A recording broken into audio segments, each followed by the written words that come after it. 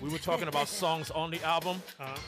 She's definitely going to have a love song, and I'm bringing back the whole idea of the Quiet Storm on that love song.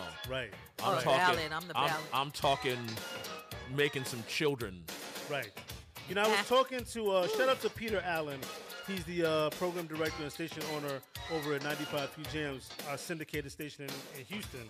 I was talking to him over the weekend, and we were talking about, well, I don't know if I can say this word.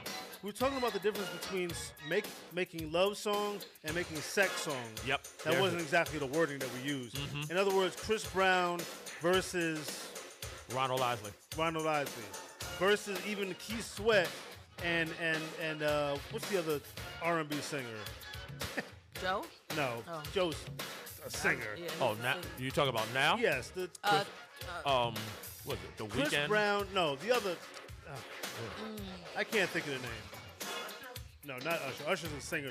No, he's a singer. I think he's talking about. I don't know. Anyway, the point is that there's a big difference in R&B in not only the vocal capabilities and the musicianship, but the subject matter and the tone is different. Right. Yeah, the tone There's is different. nothing wrong with being sexy, but my thing is get them to the bedroom. Right. You know, bring back intimacy in love songs. That's what they need. That's what's I'm missing. telling you, The intimacy in love songs. Exactly. I don't want to hear what you're going to do. Just do it. Trey songs. That's what I was. I was getting ready to say it, but I couldn't get it out. Keri's on a wheel, show you just what you were made